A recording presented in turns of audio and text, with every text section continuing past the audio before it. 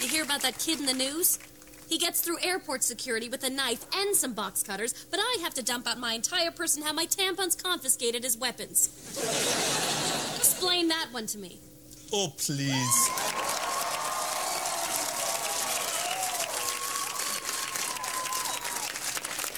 They took your tampons? They took my everything except my body hair and BVDs. If you are blue, if you are sad, if you're depressed, upset, or unbelievably mad, you get a big lift when you're talking with the depressed Persian tow truck man who is only allowed to fly on a plane if he has everything taken away from him except his tighty-whitey.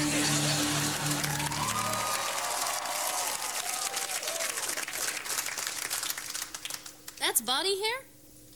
I just thought you were wearing a fur jacket. Well, anyways, I'm sorry they took your everything. Oh, they did not get my everything, though. Hella, hella, hella, hella. I'm sorry I cannot offer you one. I would have been able to give you one, too, if I hadn't trimmed the hair around my... hella, hella, hella. Well, that's very clever of you, but I don't see why I should have to be that clever. Look at me. I'm a housewife. Now, how many housewives actually pose a threat to this country? My housewife, always. She was supposed to be in your seat, but security would not let her on the plane because when they took off her shoes, her toenails looked like 10 yellow box cutters. Well, I feel for your wife. Oh, please, you do not want to feel my wife. Her skin is like a shark. Smooth one way, razor blades the other. That's disgusting. Oh, that is nothing. When security ran the metal detector over the rolls of fat on her belly, they found $2,000 in pennies. Oh.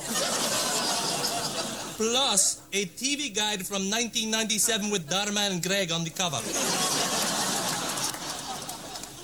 Please, stop. And for God's sake, would you maybe cover up all that Wookiee hair with a blanket? Okay.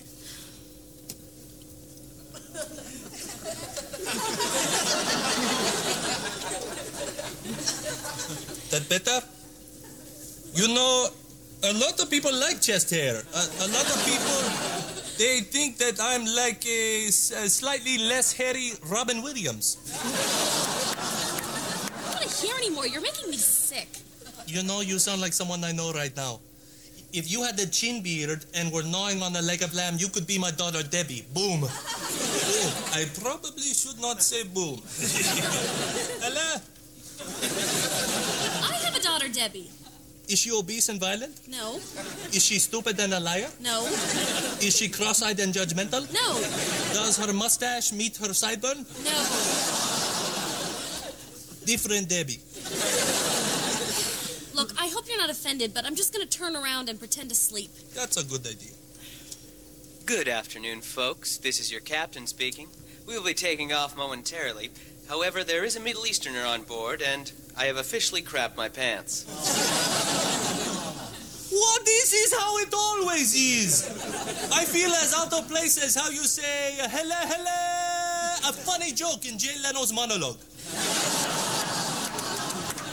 Please turn off all your cell phones and buckle your seatbelts. Excuse me, sister. I just had a sausage McMuffin and now it wants to take a swim. I have to go to the bathroom, always. Excuse me. He's moving! What are you talking about?